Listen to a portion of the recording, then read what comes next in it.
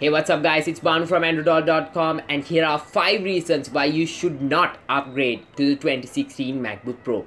In case you didn't see already, I already made a video on 5 reasons why you should upgrade to the 2016 MacBook Pro. You can check that video out in my channel and subscribe for more awesome videos like this. So let's get started.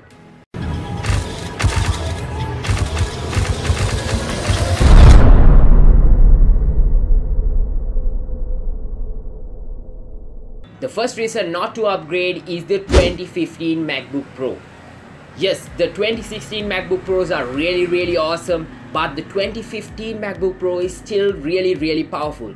I still use a 2015 MacBook Pro and it still works great, no lag whatsoever, and I can still make use of all the softwares that I need, even including Premiere, Photoshop and all that. So that machine still delivers great battery life, and I think the 2015 MacBook Pro is still an awesome and powerful machine.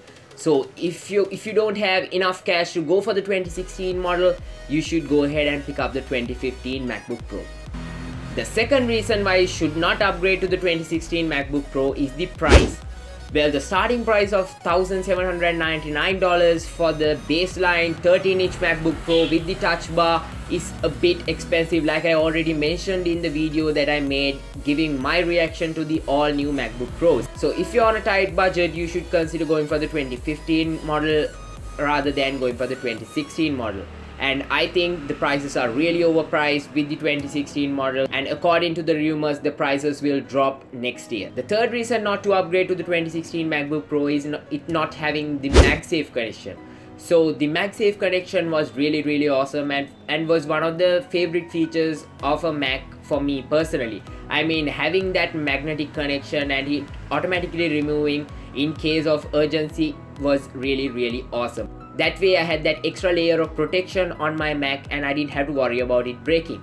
So now that it's gone, that's gonna be a sad thing to leave. The fourth reason is the 2016 MacBook Pro not having that glowing Apple logo. Yes, believe it or not, this could be a deal breaker for some people because the glowing Apple logo was one of their highlights and one of their main things about the MacBook Pro. The fifth and final reason not to upgrade to the 2016 MacBook Pro are the adapters. I mean, just think about it. If you get the 2016 MacBook Pro today, you'll have to buy a lot of adapters to make use of the current hardware that you have.